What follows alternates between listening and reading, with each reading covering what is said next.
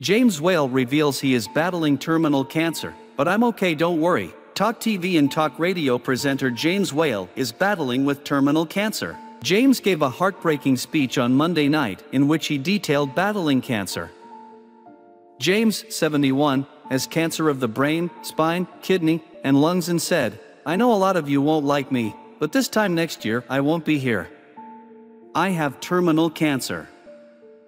As you might be able to hear, I am having chemotherapy which makes it harder for me to breathe, but I'm okay. Don't worry." James was talking on stage at the British Curry Awards and referenced his good friend Enam Ali MBE, who died in July after a 2-year battle with cancer. James continued, "I am in my 70s now and I just want to say don't waste your time on stupid things that don't matter." He attended the event with his wife Nadine Talbot Brown, complimenting each other in navy blue ensembles.